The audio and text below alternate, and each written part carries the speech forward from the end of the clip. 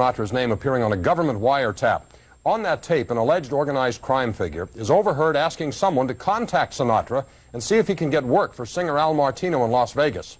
Today, Glenn Thompson took a look at rumors that have dogged Sinatra for years, that he has ties to the mob. It's not the first time Sinatra's name has come up in court, and probably won't be the last. The latest evidence, a government audio tape played in court yesterday.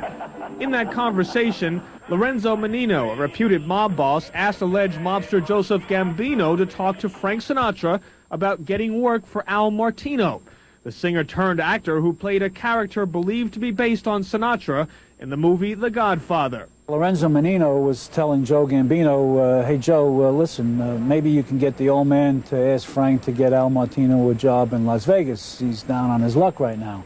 And before the conversation progressed too much further, Lorenzo realized that Frank Sinatra really didn't like Al Martino from the days of The Godfather filming, and so he basically said, you know, cancel that request because he's not going to help out.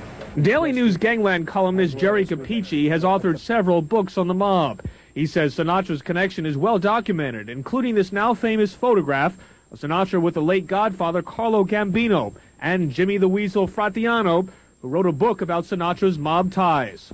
It's been pretty well established that Frank Sinatra has some connection to organized crime figures. He's played at many concerts that they've attended. He had several important gigs at the Westchester Premier Theater when Carlo Gambino's money was supposedly in jeopardy, and he was called in to do a concert that made a lot of money for the mob. Despite Sinatra's own repeated denials of any mob involvement, but I never had anything to do with him business-wise, really socially. No connection really whatsoever. Capici says the latest government tape is just one more piece of evidence linking old Blue Eyes with the seedy life of the mob underworld. I'm Glenn Thompson, Channel 11, News at 10.